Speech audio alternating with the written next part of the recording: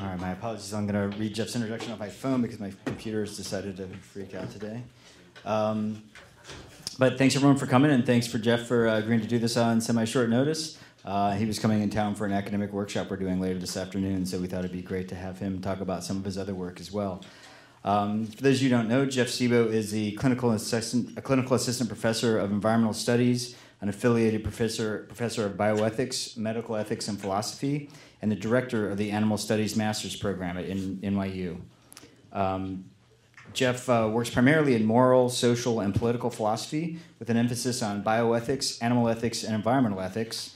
His current work focuses on agency, sentience, and moral/political standing, the ethics of food, animals, and the environment, and the ethics of activism, advocacy, and philanthropy. His book, Food, Animals, and the Environment, An Ethical Approach, co-authored with Christopher Sherman, is forthcoming from Routledge, and his book, Why Animals Matter for Climate Change, is forthcoming from Oxford University Press.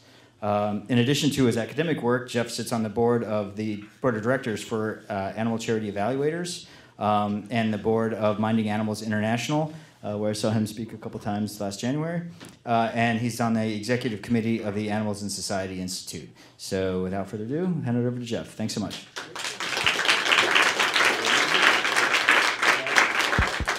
Testing. Okay, great.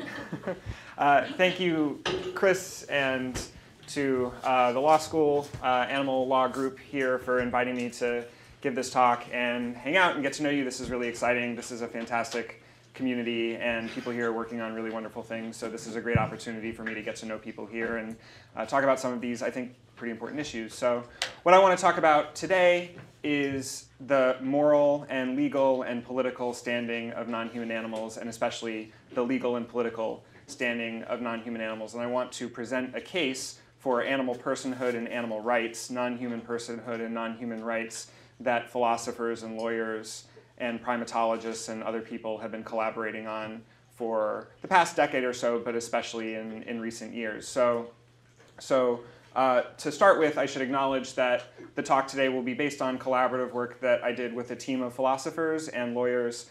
This is based on an amicus brief that I co-authored with a group of 16 other philosophers as part of a case that the Nonhuman Rights Project was bringing in the New York Court of Appeals in spring of 2018. They were advocating for habeas corpus relief for two chimpanzees, Kiko and Tommy, to the New York Court of Appeals, and as part of that, they asked for amicus briefs from philosophers, lawyers, and primatologists to support various aspects of their argument, and so this team of philosophers wrote an extended argument for why all of the various reasons courts have rejected the idea of non-human personhood are uninformed or inconsistent or otherwise unreasonable and fail. So we made that argument, and then we developed that argument into a book called Chimpanzee Rights, which came out in September. And so I want to acknowledge, first of all, the team of philosophers I worked with, and second of all, the Nonhuman Rights Project, which was the impetus for this project. Okay, great.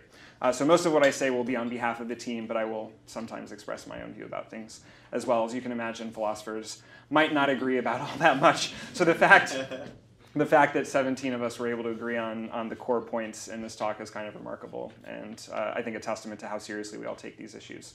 So, as we all know, probably as everybody in this room knows, animals, many animals at least, are sentient beings. They are conscious, they are emotional, they have some kind of sense of self, they have bonds of care and interdependence, they have lots of intelligence of various kinds, and they matter. They matter. Morally, they matter, and we care about them, and we treat them terribly in many respects, especially under the law. We treat them like objects, property, commodities, under the law, and that facilitates a lot of terrible forms of treatment in food, in research, in entertainment, in homes, in the wild. We can use animals for our own purposes in ways that are deeply harmful, deeply invasive. We can treat them in ways we would never, at least in our better moments, treat other human beings. And that is, of course, bad for non-human health and well-being, and is also, of course, bad for human health and well-being, because the way we treat non-human animals affects humans as well. For example, animal agriculture not only harms and kills an estimated 100+ billion non-human animals a year, domesticated, and 1 to 3 trillion per year wild, but also is a leading cause of land and water consumption, antimicrobial use, which can lead to the development of antimicrobial resistant pathogens, and global anthropogenic climate change. An estimated 9% of carbon emissions, 37% of methane emissions, and 65% of nitrous oxide emissions are all attributable to animal agriculture. So how we treat animals, of course, matters for animals in staggering numbers to staggering degrees, and it affects us too in ways that could be catastrophic unless we get our act together, and we do that soon. So this talk is about one of the legal obstacles in the way of getting our act together, which is the current legal standing of non-human animals. As I said, they are sentient beings, they are subjects, but we treat them as objects under the law. So why is it that we treat them as objects under the law? I think there are various reasons. One of them is, of course, obvious. This is an act of self-interest. This is yet another case of a dominant group taking advantage of that position of dominance by, in various ways, oppressing a vulnerable group. But I think there is more to it as well, some of which is pretty legally and morally sophisticated and reveals mistakes in reasoning that we are making that is benefiting us and harming non-human animals. So why is it that we think that non-human animals are objects under the law? One reason is that in most legal jurisdictions, there are only two legal categories an entity can occupy. You can either be a person or a thing under the law. Those are the only two categories that exist. And if you are a person, then you have the capacity for rights. And if you are a thing, then you do not have the capacity for rights. This is literally the definition of the person-thing binary. A person is, under the law, by definition, an entity with the capacity for some rights, and a thing is, by definition, under the law, an entity without the capacity for any rights. And then when it comes to what rights a person has, that depends on the person and who they are and their capacities and their vulnerabilities and their relationships, and different persons have different rights. Children have different rights from adults, and fellow community members might have different rights than people in other communities. But to be a person is simply to be an entity with the capacity for any rights at all. So we think like this. We think, well, you need to be a person to have rights, and you need to be a human to be a person. So you need to be a human to have rights. And since non-humans are not humans, they cannot be persons, and therefore they cannot have rights. I think this is at least roughly implicitly the type of reasoning that we engage in. This reasoning, of course, I will argue, is wrong. It is not the case that only humans can be persons and only humans can have rights. And I think when we think about it explicitly, we can see pretty clearly why that would be true.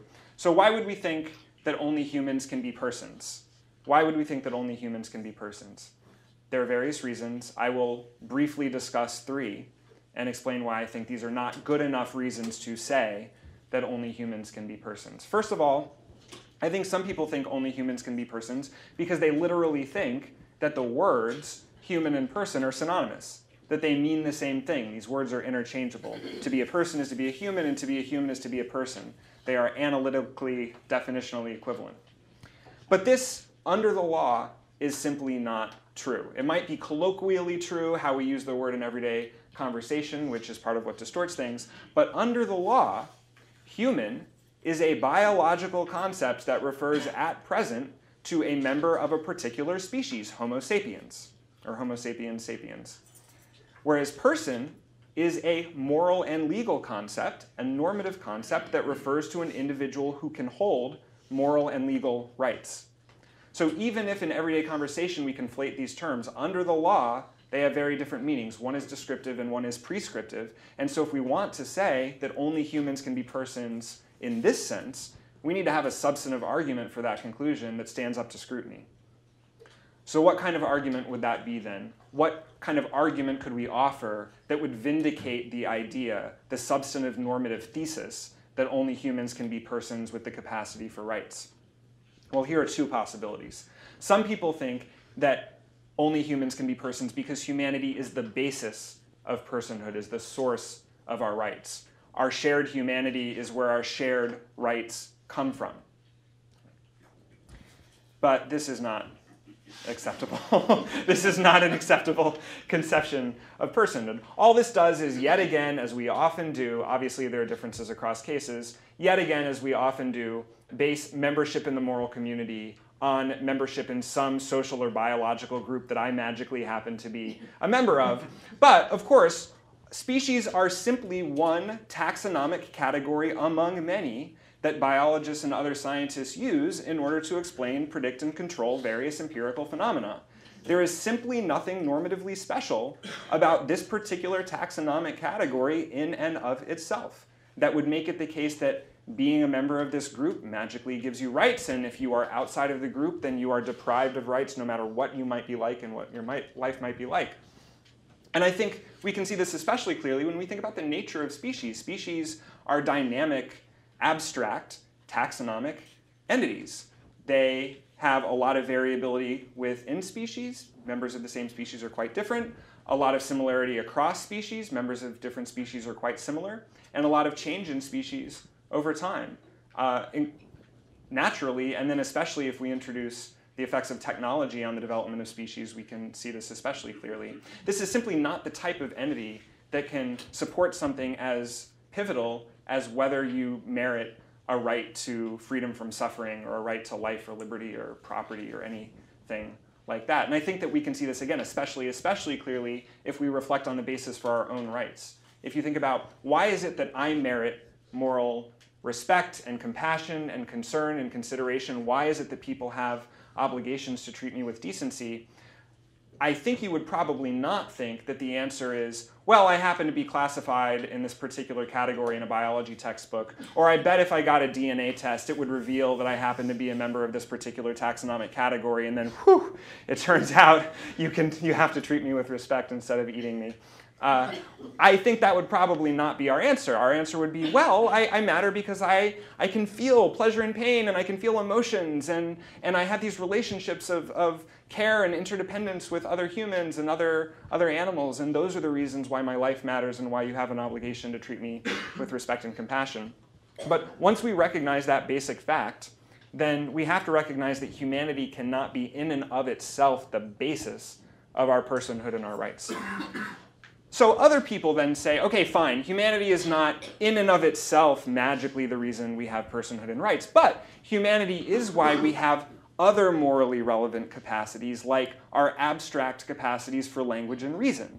Humans have this special ability to use language and reason in these abstract and sophisticated ways, and those abilities are what give us our moral and legal standing, our moral and legal personhood and rights, because our language and reason, of course, allow us to do all sorts of incredible and morally relevant things.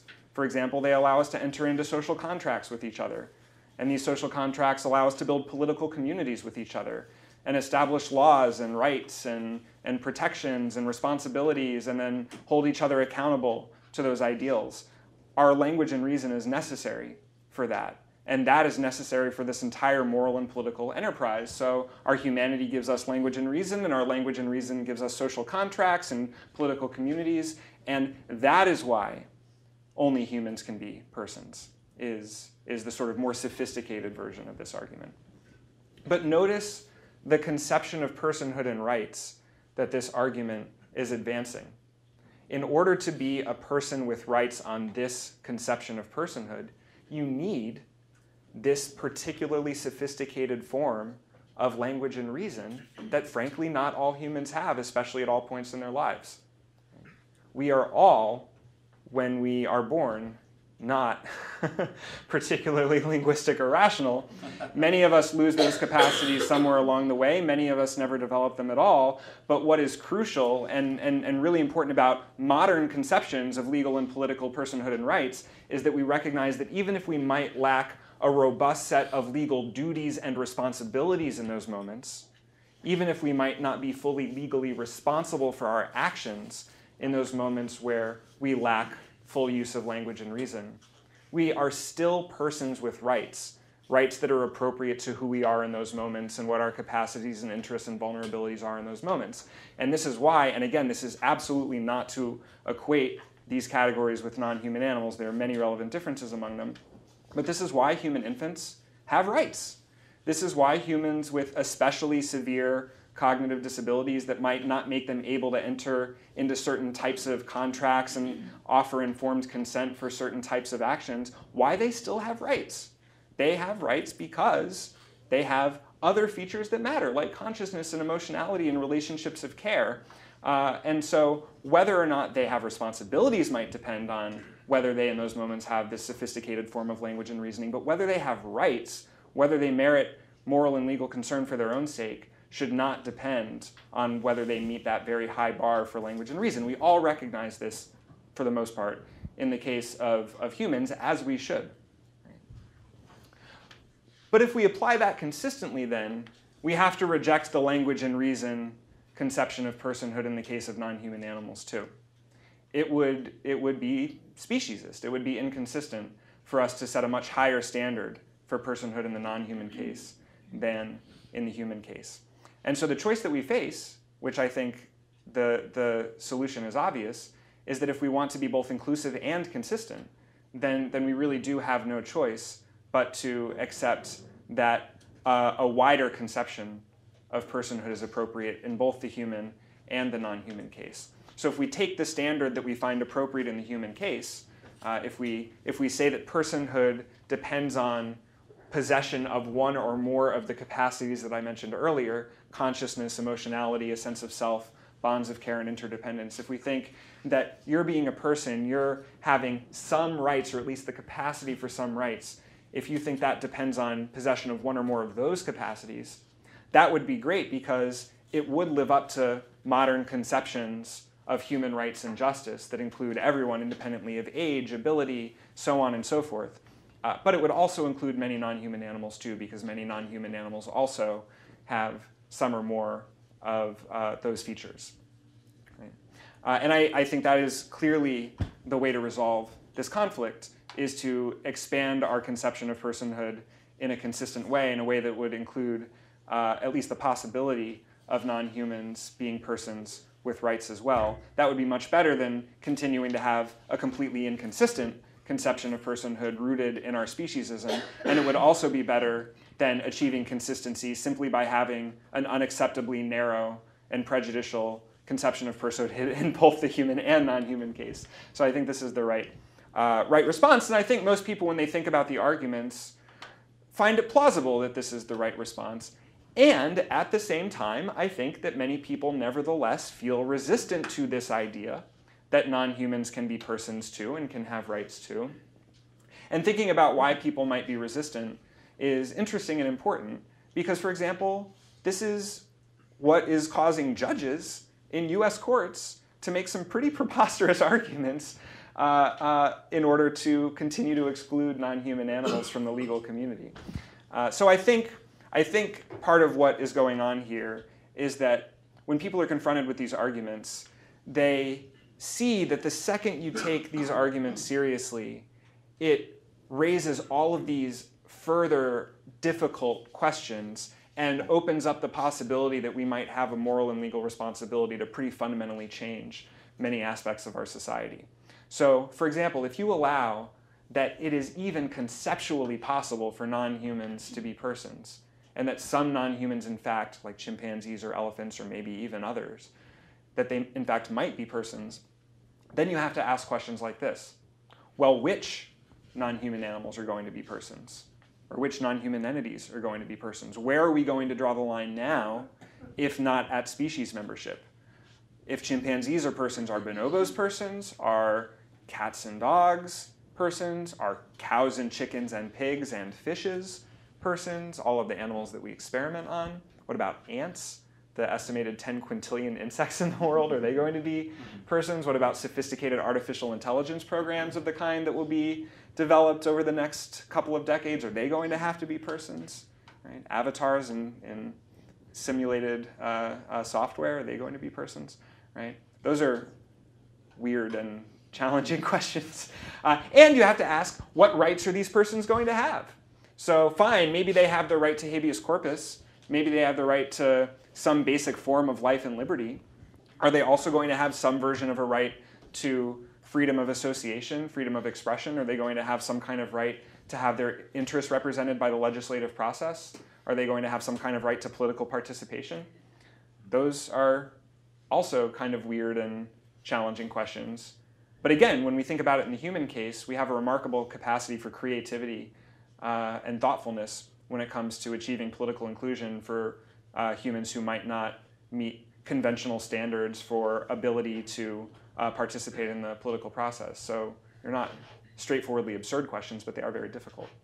And again, finally, you have to ask, are we going to have to change our practices in fundamental ways? If you allow for the possibility of non-human personhood, you have to think about the fact that our food system, our medical research system, many aspects of our entertainment system are all rooted in a form of treatment of other sentient beings that would be straightforwardly unacceptable if we acknowledge that these individuals are persons with rights. Maybe some forms of animal use would still be fair game, depending on how we analyze the relevant issues. But a lot of what we currently do would not be. And I think we recognize that too. So a judge is faced with these arguments. They have a habeas corpus petition. The Nonhuman Rights Project is saying, these chimpanzees are being held in solitary confinement on a roadside cage, and we want them to have habeas relief so they can be represented in court and they can be brought to a sanctuary. And the judge sees the plausibility of all the arguments, but then they think, wait a second, if I say that they have the right to habeas corpus relief, that means they technically count as a person. That means non-humans can technically count as a person. And I, on a Tuesday, have opened the floodgates, and now our entire legal system is going to have to change. And I think judges somewhere feel a little freaked out by that, and so they reach for whatever argument they can find so that they can justify maintaining the status quo, kicking the can down the road a little bit longer. And so they reach for, species membership is the basis for personhood, or language and reason and ability to enter into contracts as the basis of personhood, forgetting that, of course, we all reject these arguments in the human case, and forgetting that species membership is an arbitrary taxonomic category.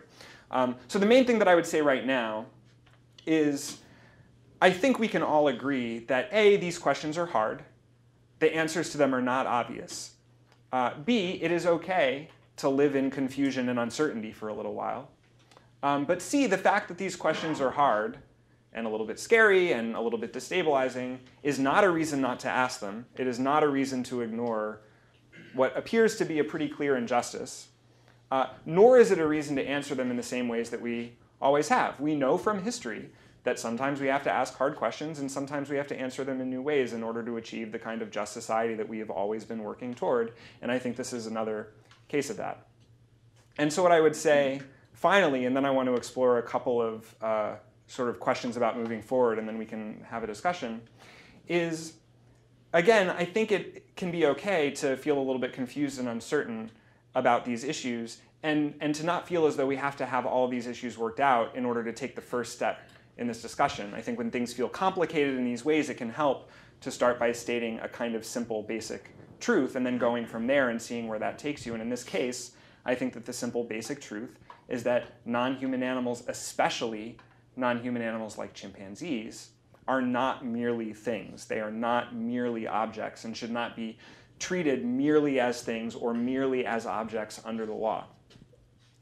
We can start there and then figure out how to develop that view, what kind of legal status they should have that would be appropriate to the types of individuals they are and the types of relationships they have, and then what that implies for other non-humans and what that implies for other rights. We can take that step by step, but I think it helps to start with that basic idea.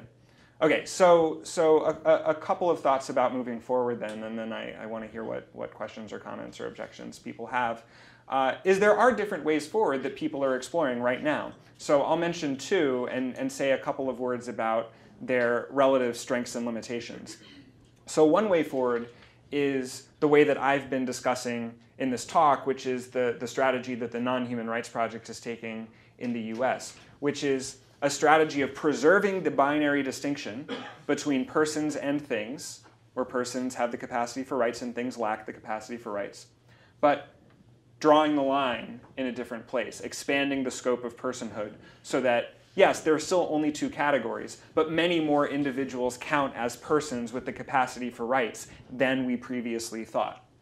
That would be one strategy. The benefit of this strategy is that when you define personhood and thinghood in that way, a person has the capacity for rights and a thing lacks it, it is a kind of simple, clean distinction where you can draw a line and say, this is our political community, these are the individuals with rights. Yes, their rights are going to vary based on who they are as individuals and what their capacities and vulnerabilities are. Not everyone will have the same rights, but these are the individuals with rights, and then we can add nuance from there. But the cost of this approach is that, as we've seen with many judges in the US and many people in general, it requires you to accept this seemingly radical idea that non-humans can be persons. And I think that is a very difficult idea, for example, to get added into constitutional language or like legislative language. It would be a much longer road to get that type of language incorporated into the law. Right? So another strategy that people have been exploring in all sorts of contexts is disrupting this binary distinction between humans and things by creating essentially a third middle ground category, which for the most part people have been calling the category of sentient beings. So on this idea, we would now have three categories. You would have persons, you would have things, persons with rights, things without rights, and then sentient beings who occupy some kind of liminal space between those categories. So for example, Quebec, the French Parliament, Colombia, most recently Mexico City, have all added language to various laws saying that non-human animals are sentient beings, and for that reason we have certain types of moral and legal obligations to them. Mexico City did a remarkable version of this. They enacted a new constitution in September of this year, and it has what I think might be the most animal-friendly language in any constitutional text in the Americas, if not in the world. It says animals are sentient beings. We have individual and collective moral and legal responsibilities to treat them accordingly. And then they just started this new animal protection agency with 15 employees who are going to be representing the interests of animals within the government. So people are doing really interesting things. And so the benefit of this approach is that there is room, I think, right now to get people to acknowledge that animals are different from mere objects enough so that we can enter some form of legal standing for them in legal texts. Creating this third category is enough so that people feel comfortable right now putting it in constitutions and putting it in laws and creating animal protection language. But the cost, I think, the limitation of this approach is that it can be difficult to figure out what this third category means and what sorts of protections it involves. Right? So if I am a sentient being instead of a person, does that mean that I can't have rights? Does it mean that you can still breed and raise and kill me for food or for research or for entertainment? So there's a little bit of a risk that it creates a legal basis for a category of sort of second-class citizens that can be vulnerable to all sorts of harms. And then, of course, there could be a further risk that once this category exists, maybe it makes sense to put some humans in it, which would, of course, be a huge step backwards.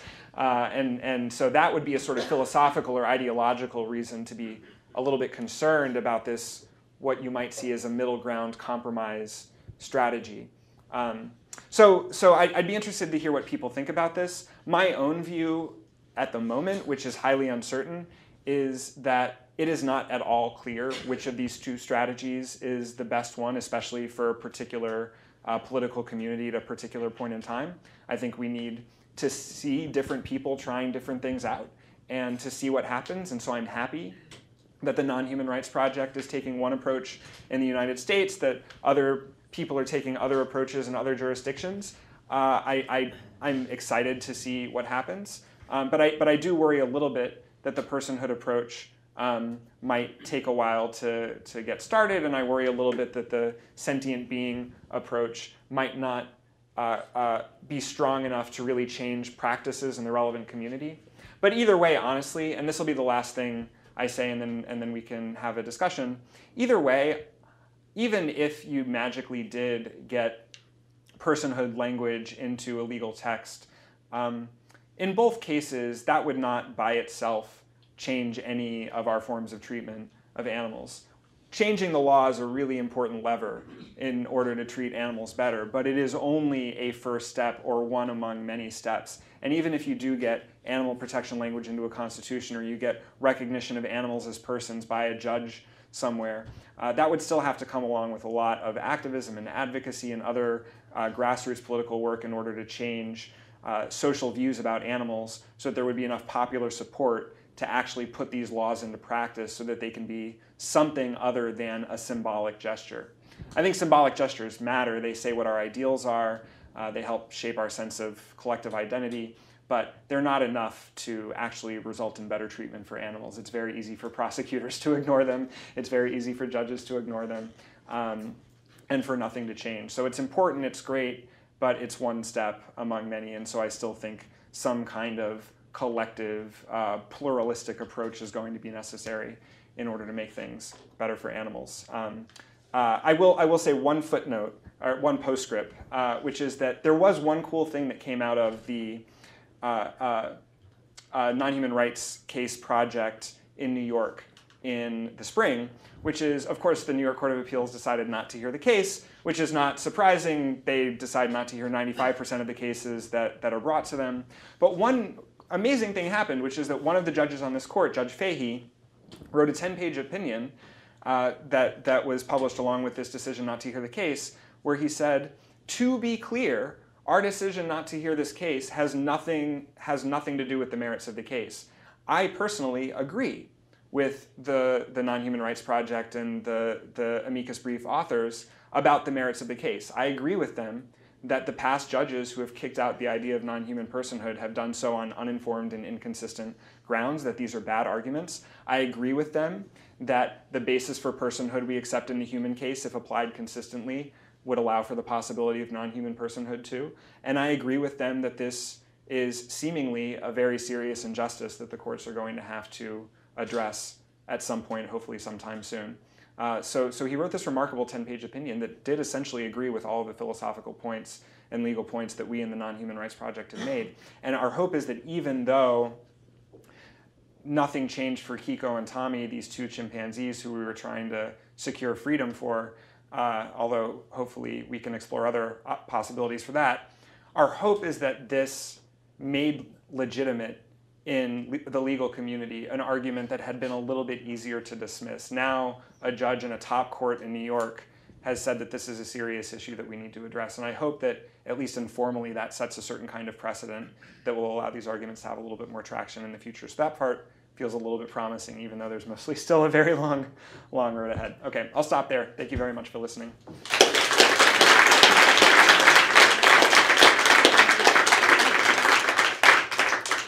All right, we've got about 10 minutes for questions, so does anybody have any questions? And please wait for the mic as we're recording this. Thanks so much. I have to reveal that I've been with the Animal Legal Defense Fund on the board since it began. Thank you. I started out with Stephen Wise in Boston, so you can imagine this has been my life. Yeah. And that presentation was spectacular, and I bet you Chris agrees with me. You got all the salient points. Oh, thank you. And you've brought it up to date, so I'm very impressed. And I have so many thoughts, and I've often grappled with the idea of equitable ownership of any sentient being. But again, would it be by law? If it's by law, you got it right. It doesn't matter. It can be overturned. It can be ignored. So basically, I see what Steve's going to accomplish in the Nonhuman Rights Project is that if you have a captive chimpanzee in the United States, you have to put them in sanctuary. Yeah. But beyond that, as he would often explain if he were here, you have the glass that you keep filling up with empty glass. You start filling it with rights. That would be only the first one. Yeah. So I don't see it as a huge threat. So, and I'm a retired administrative law judge, so down and dirty stuff in state government. So you try to get all the data you can, but you try to find something you can hold on to, and that's what Judge Fahey did. So thank you so much. Of course, thank you. Thank you so much for all of your work on these issues too. Just to briefly add to that, sorry, what's your name? Sarah. Sarah, okay. Part of what Sarah is referring to is that one of the critiques of Steve Wise is the president of the Nonhuman Rights Project and the person who started it has been working on these issues for many years. One of the criticisms of them is, well, all that you are doing is focusing on especially intelligent human-like animals like chimpanzees and showing, look how similar they are to us, look how intelligent they are, so they should have like one right, like a right to habeas corpus relief, but then all the other animals who are in our food system are still left out in the cold. And if anything, we might be reinforcing this rationalism, this idea that you need to be rational in order to matter. We might be doing more harm than good.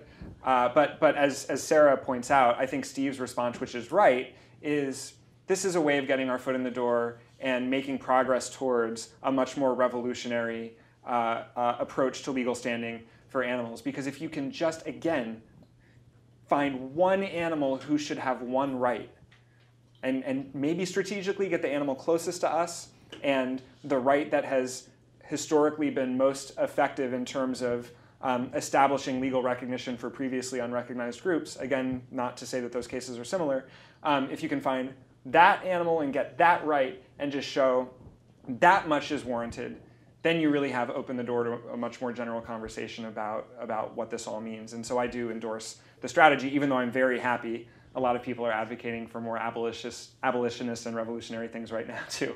I think we needed a division of labor. And for those of you who don't know, this is Sarah Luke. She also was on the board of Needs for a really long time. And she and Paul Waldo were the number 2 and number 3 people I met in the field back 19 years ago in Steve Wise's kitchen. So that's amazing. That's amazing. Got another question over here. I believe it, yeah. Thank you.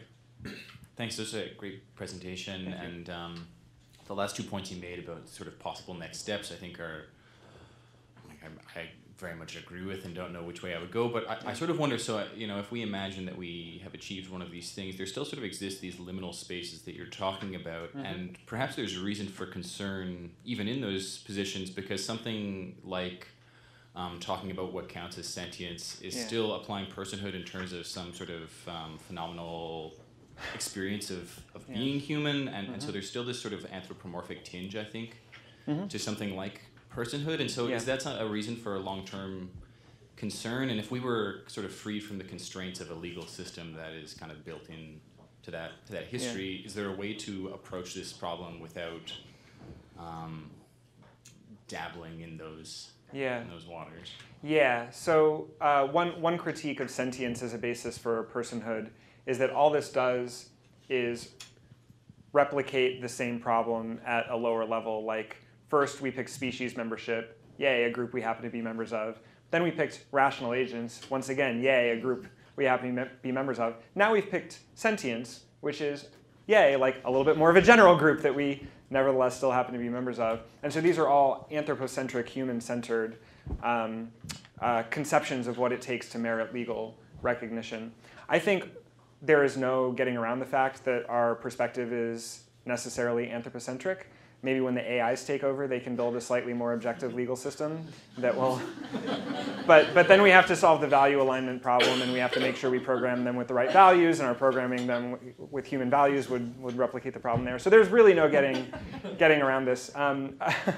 But I will say a few things. One is that unless we want to say literally every entity in the universe has the same legal rights, we do have to make discriminations, and we do have to do that from our own limited human epistemic perspective. And so I think the best we can do is be as thoughtful and critical and reflective as possible about doing that. And that was part of why it was interesting to work with a team of philosophers on the amicus brief, because the members of this team disagree about what the basis of personhood should be, or whether personhood should even be a category. We disagree about that, but the thesis that we advocated for was that if we insist on classifying everyone as either a person or a thing, then at least some non-humans should count as persons for the reasons I mentioned in the talk. And if we were forced to advocate for a conception of personhood, we would do it in roughly the way that judges do, actually. I believe sentience, for various reasons I won't get into right now, should be the basis for personhood, the capacity to feel pleasure and pain. I think that should be the basis for personhood. But other people think it should have more to do with a certain kind of agency or autonomy. Other people think it should have something more to do with certain relationships of care and interdependence. And that was why the view we advocate for legally is the same disjunctive view that people use in the human case. If you have one or more of those things, you make it in. And otherwise, if you have literally none of those things, then maybe we can safely say you don't count for now. And then maybe that will be revealed to be a horrible injustice in like 100 years. So I'll let somebody else deal with that. Other questions?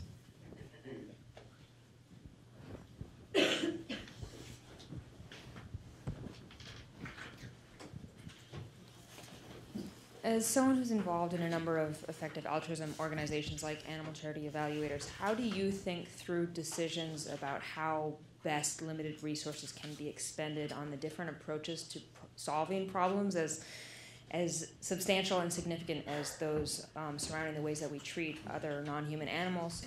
How do you weigh approaches that are more quantifiable versus longer term, possibly riskier strategies like advocating for non-human rights? Oh, that's a great question. I mean, obviously we only have a few minutes left, and I know that we might have another question or two, so I'll try to keep it brief. But this is something I've been thinking a lot about, and I could share some things with you to read if you're interested. But the short version is, I do accept the so-called utilitarian or effective altruist framework, and basically this says we should take an impartially benevolent approach to setting priorities when it comes to activism and advocacy and philanthropy. So when we're deciding how to use scarce resources to help others, we should think in terms of scale, how many lives are at stake, neglectedness, how neglected is this issue compared to other issues, and tractability. Are there effective and efficient things that we can do to make a meaningful difference with respect to this issue? And the higher an issue ranks with respect to scale, neglectedness, and tractability, all else being equal, the higher a priority I think it should have when it comes to activism and advocacy and philanthropy. But, briefly, I think that if we focus too much on that metric in practice, there are various risks, like a risk of measurability bias. We might find ourselves being biased in favor of the types of work where you can see measurable benefits. And that would lead to a bias in favor of like moderate, short-term, direct, individual service provision type work, and away from like radical, long-term, indirect, structural change type work. And so the more people accept this framework and the more influential it gets, I think the more pressure there will be to balance it out with a complementary investment in the types of non-measurable but clearly very important long-term, risky, revolutionary strategies that are always important parts of social movements. So I think there needs to be a pluralistic balance. But for the most part, I think we should do the most good we can.